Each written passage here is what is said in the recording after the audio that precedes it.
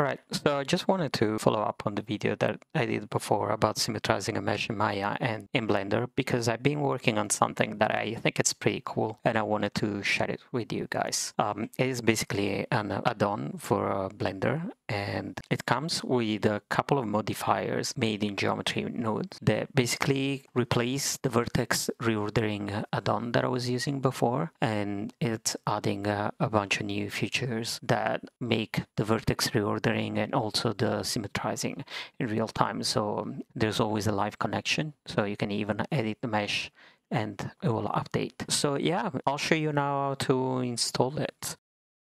I uploaded the add-on on Gumroad. There is a very long and extensive documentation about it, but we're just gonna go through everything in the video. So to download it, you just put 0, the add-on is free, and then just click I want this, just put 0 again, click on get, and then it will take you to the place where you can download the files. I'm just gonna download the nodes first, and then the add-on second. There you go.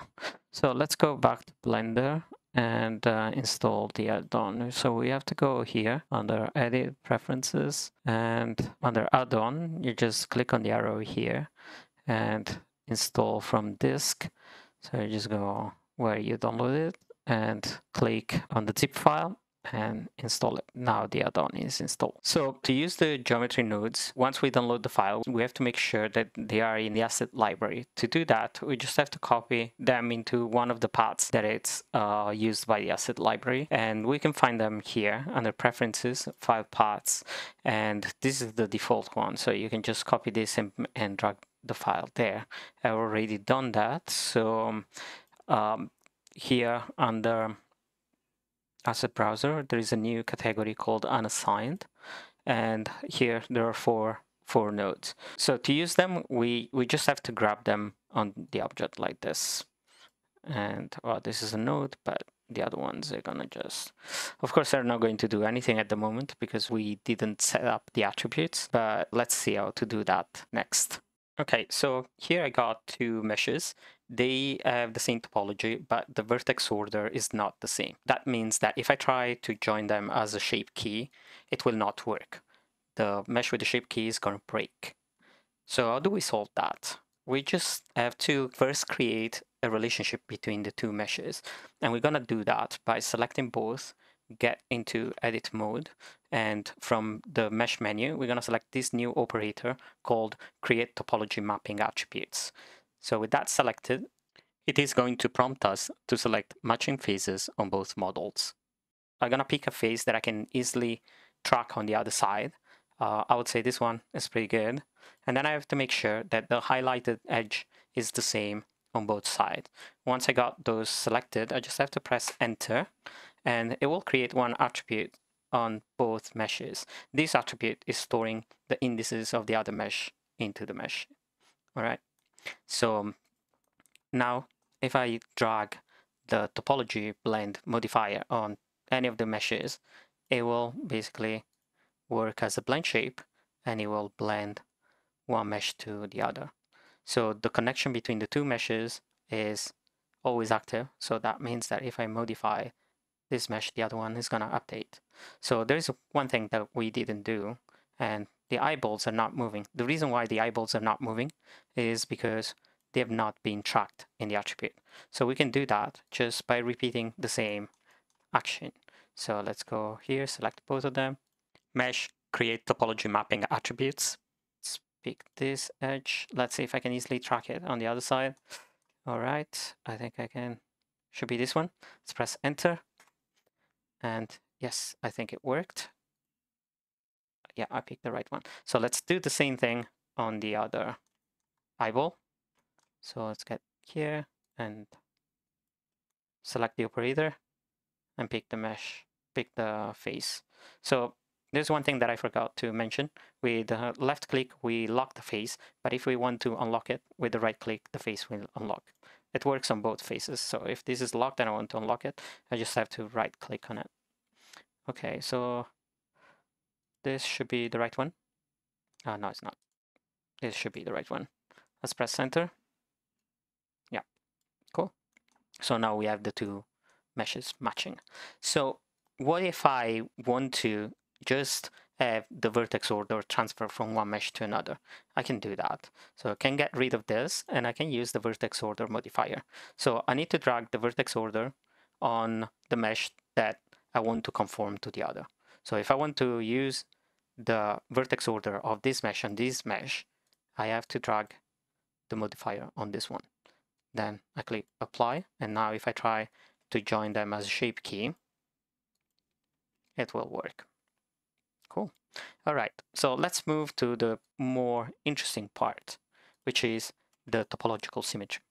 So the same operator we used before, if it selects two faces on the same mesh, it will create a different attribute. This attribute will track the symmetry of the mesh. So if I get into the operator and I pick these two faces, making sure that I select the middle edge, it will track the symmetry. One thing that it's important to notice is that I do not have to necessarily pick the middle edge. I can pick two faces that are specular one to the other. And the edges, they need to be specular too. So this will work too. So let's press enter.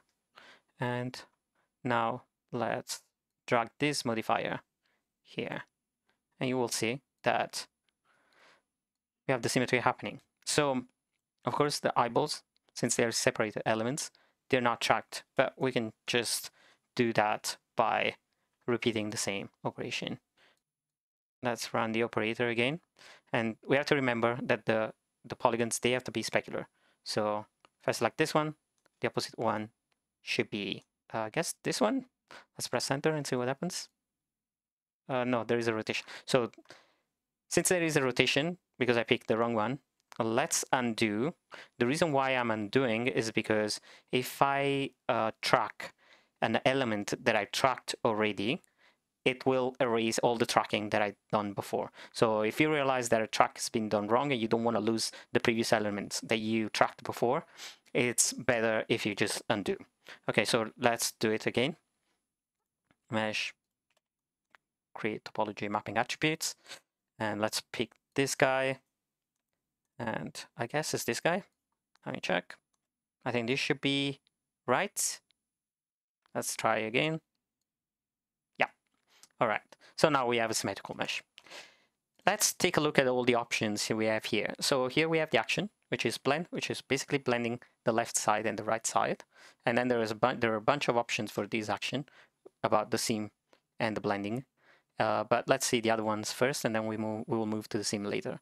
So flip, it will basically flip the mesh to the other side, and symmetrize, it will just average the vertex position on both sides. So there is also symmetry axis. So if I change the symmetry axis, this will probably break, and the reason why it will break is because this mesh topology is symmetrical on the x-axis. So if it was symmetrical on the y-axis, we need to pick the y-axis. All right, so let's move to the next one. Let's go back to blend, and the next one is flip axis. So basically it's gonna flip to the other side. And here we can see that the center is crunching. And we can fix that by tweaking the parameters on the seam. So we can increase the smooth, and if we see that it's still crunching, we can increase the smooth iteration. And then what else we can do? We can also increase the spread. So to show you what the spread is basically expanding the gray point, which is a 50%. So the 50% blender will be wider. Let's put the seam to 0 and you will see what I mean. So basically this is 0, 0, 0.5 and 1. So if I increase the spread, the gray point, it will get larger and larger, and then we can smooth it and decide how wide we want the averaged vertex position to be. And basically that's it. Oh, one more thing is that this is a live deformer. So basically if I try to move points here, nothing is going to happen because I'm on the wrong side. But if I try to move it on the side that it's mirrored, it will reflect on the other side. The thing is that the mesh is going to be still symmetrical, but we can modify this node to work with a mesh that it's not symmetrical. So let's bring the factor to 0, and let's get into geometry nodes, and let's take a look at what's going on here. So I'm not going to cover this node, which is the one that is driving the symmetry. I think I'll make a video about that. Later on, I will explain how I set up the network. I also have to admit that I'm not really good with geometry nodes, so I don't feel like I'm good enough to explain you guys how geometry nodes work, because I am learning myself.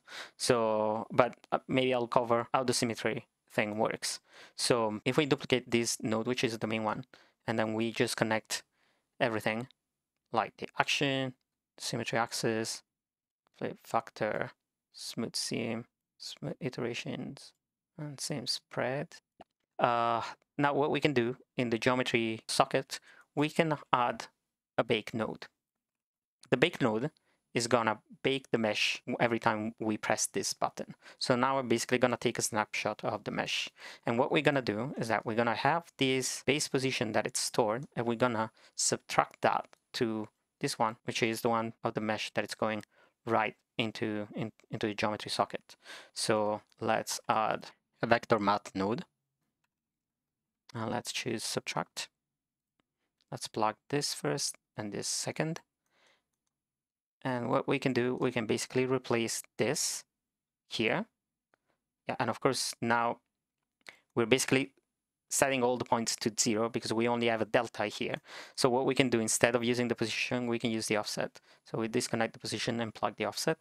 And now if I set the factor to 1, nothing is going to happen, which is what we are expecting because we have the mesh baked here. And now I want to basically have a symmetrical change on every time I move the vertex. So now if I try to drag the vertex here, it will keep the offset and it will add basically all the changes on the other side.